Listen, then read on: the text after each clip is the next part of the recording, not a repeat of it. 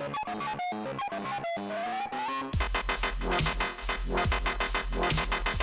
everybody, welcome back to WWTF, the fastest gaming show on Mike C. I'm Fred White. Today we're here to talk about the Xbox Chatpad. Yeah, it's gonna run you under $50, I believe. And it comes with the Chatpad, of course, and it comes with a headset. Now, if you have the 360 and you had something like that, I got the Chatpad on the 360, and it does basically the same thing. Looks the same almost. Yeah. Yeah. Damn for do. Yeah. It looks the same. It has the same functionality. This works with the old and the new Xbox controller, so you don't have to worry about that. The thing I like about it is that I had the dongle under here with the headset attached, the 3.5mm jack that you could use, and it works the same. You have these buttons on here where you can control the volume of the game and the chat, and it makes it easier to type on this when you're watching like stuff like Twitch, or you're trying to enter in code that you got, like an Xbox Live code. If you don't have a Connect and it doesn't have that little QR code, it makes life more simpler to do it on here. And I mean, I'm gonna give this a 5 out of 5, Mike.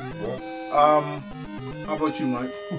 Well, I didn't have too much to do with this other Chatpad as well too, because I couldn't get the other one to work. So this one right here, I say it looks like it's gonna do what it's supposed to do. So go ahead and get it if you have a couple. Remember, this is an official Xbox one. This is not made by no third-party company or whatever. So this is official Xbox Chatpad. So it is officially licensed. If somebody's into all that licensing stuff, go ahead and get it, man. It's going to do what it says it's going to do. So get it. So the thing is, when you plug this up, your Xbox will tell you that you have an available update, and it will say update for the Chatpad.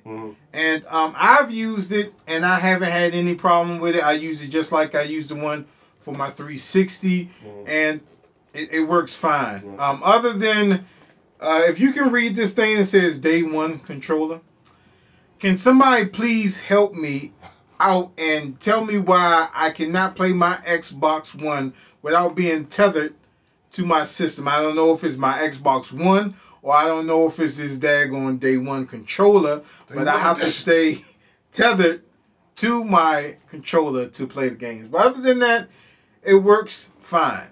Now, I'll give this Xbox controller, my personal one, a 0 out of 5 because the daggone thing has not worked since Day 1.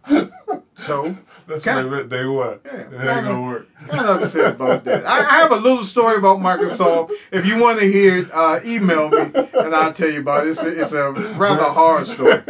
It involves a mail back to them and $500 that I had to wait on for almost 2 weeks. If you want to hear that story, email me. It's a scary story. But yeah, if you see this in the stores and you want to use the Chatpad, it makes it a lot easier to type.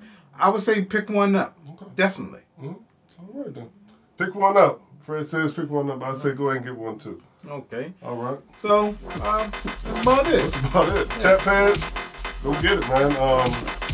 That's about it. So any more thing else to say? Nothing else to say. Okay, so that's going to do it for this episode. We're going to see you next time on WWTF. We want the facts. Gaming Show. See you guys next time.